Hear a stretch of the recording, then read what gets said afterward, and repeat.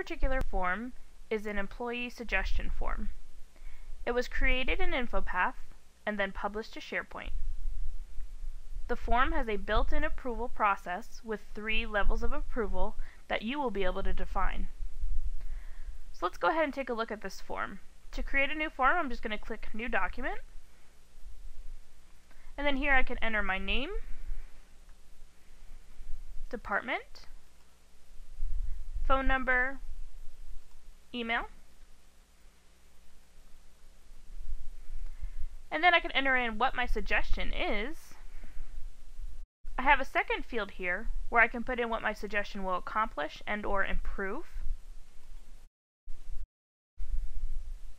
So then once I get that all entered, I can go ahead and hit Submit.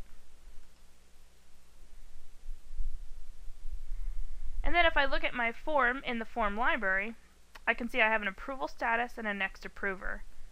So in this particular form, the next approver is an HR rep, and the approval status is HR. So if I was the HR rep, I could go ahead and open this form. And then now I can see what the employee entered in a read-only format. And then I have a few things that I need to fill out, and then I can improve.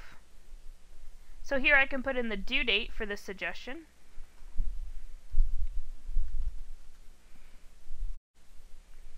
I can assign it an ID, and then put comments. And then when I'm done, I just click Approve. I can see here it's moved to the next approval status, which is VP.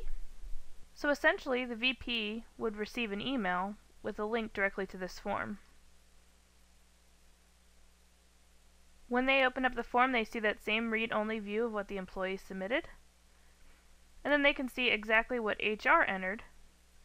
They can see it was approved by the person in HR and on what day. And then down here they have some additional fields they can fill out.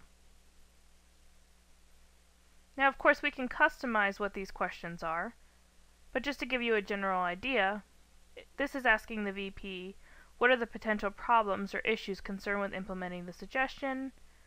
Is there a better solution than what the employee has suggested? Does the cost outweigh the potential savings? How soon is the payback? How long will the suggestion take to implement?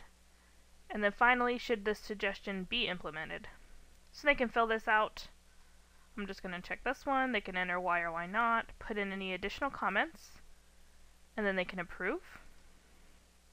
And then the form moves to the last level of approval, which is the CEO. So then the CEO opens the form, sees everything that was done before. They can enter in comments and then hit Approve. And now the form is completed. So essentially an email could be sent to the requester or the employee. They can open up the form. They see a read-only view of everything. And then they can actually see the comments that were made and that it was approved and on what day. Now let's take a look at what happens when a form is rejected. So here we have the same form, only it's returned to that first level of approval, which is the HR rep. So let's say the HR rep opens the form, and let's say they look at this and they decide that for whatever reason they need to reject this suggestion. Let's say more information is needed. So they're going to go ahead and reject this form. And then what will happen is an email will be sent to the requester. It'll let them know that the form has been rejected. As we can see here, the approval status is rejected. And then it pulls whatever the comment was from the HR rep, it pulls that into the form comment field so that the requester can see what the problem was. And then if needed, they can open up the form. They see that it was rejected and that more information was needed, and then they can click Originator, Modify, and Resubmit. They get back into the editing screen for the form, and let's say they can add in details and then hit Submit. It will then return to the HR rep, and then they can choose to approve it. This would be the same process no matter if it was rejected on the first level of approval, the second, or the third.